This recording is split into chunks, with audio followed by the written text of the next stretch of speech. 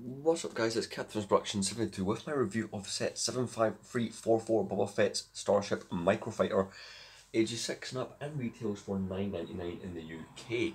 So this is different for me. I have not bought a Microfighter since 2016. In fact, last time I got one, and this is how long it was, they still told you at the bottom of the box, they don't anymore, what series it is. I'm not even sure if you can really call them a series given they're releasing one of these a year now. It's kind of came to the point where like battle packs get one a year. So this is pretty cool. It somehow took them 9 years to do Boba Fett Starship, or I'm just going to call it the Slave one.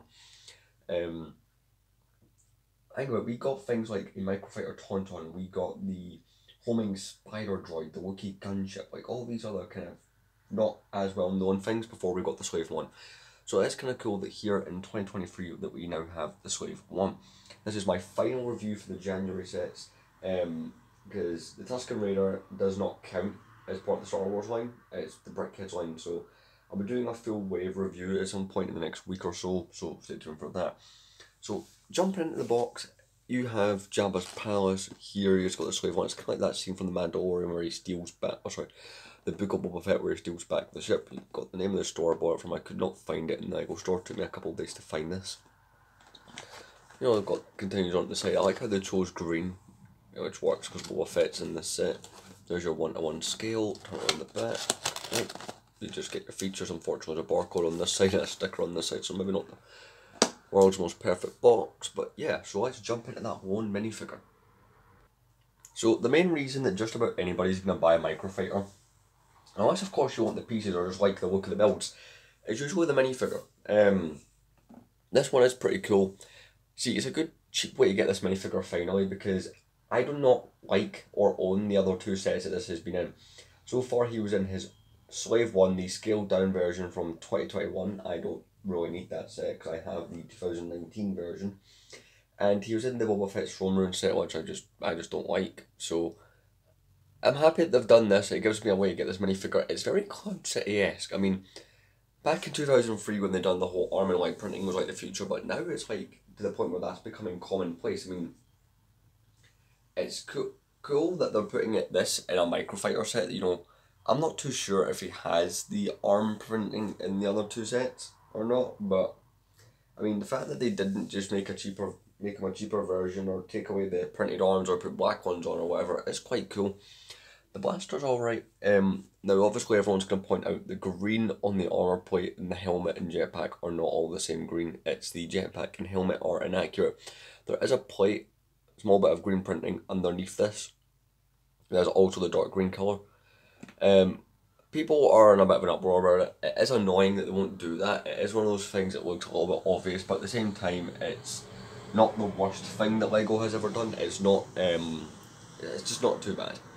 Now annoyingly, and even on the box, when you look at the part with the minifigure, just get the box up here, oh, you don't see his rangefinder. Now, that's quite odd, because in the Book of Boba Fett and Mandalorian he still has the rangefinder. They don't include one in this set. Now you're probably thinking, yeah, just grab one for your own collection. That's not really the point I'm trying to make here. The point is they didn't include it, which is annoying. So, just pointing out they don't include one.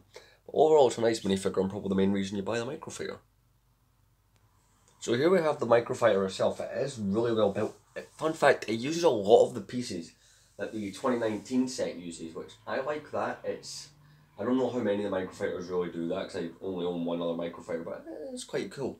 So obviously it doesn't do everything that the normal Slave 1 would do, right? For instance, these do not move. The only parts that can move is you can move these little wings here. I mean, that works. So, you know, if you like to fly it around, it would look accurate. Obviously, you have to do that manually. These are flick fire missiles, I'll show you that in a second. But the main feature is this is maybe why they didn't include the rangefinder, so you could fit them in better. Is you can put Boba Fett, of course, into the Slave 1. So, you're gonna remove the blaster. I'm gonna put it there for now. I don't think there's an area in the set for this, but I'm gonna put in Boba Fett.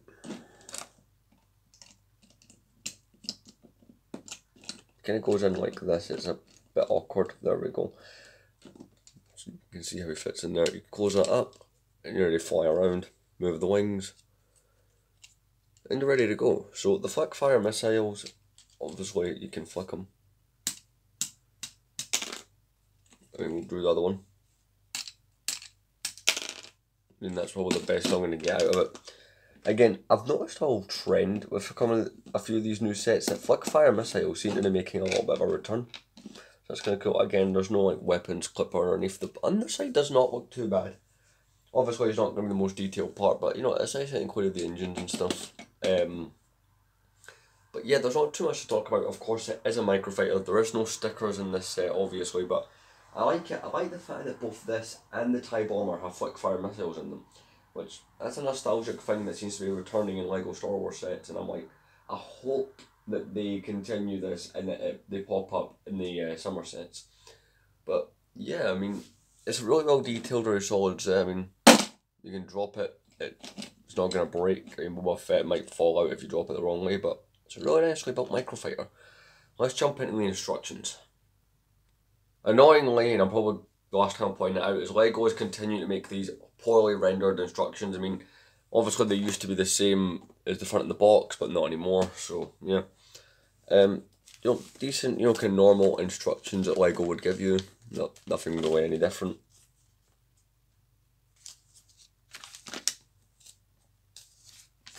At the back of the box, it shows you other sets from them, like, funny enough, not from the January line, but sets from the Mandalorian and Book of Boba Fett, which is quite fitting.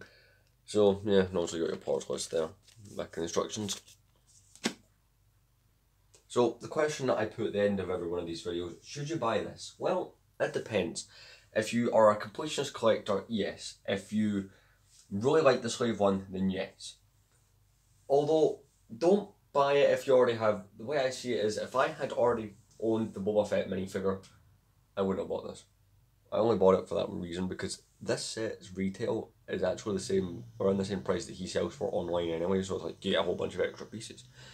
But one of the better Microfighters, it just took them, you know, nearly 10 years to make it. But anyway, I'll be doing a wave review, hopefully, maybe on Friday, showing off all the sets, or maybe I'll push that back to Saturday, I don't know. But one of those 2 days I'll have a video of all the January 2023 sets, all 3 of them. So I'll see you guys in that video, thanks for watching.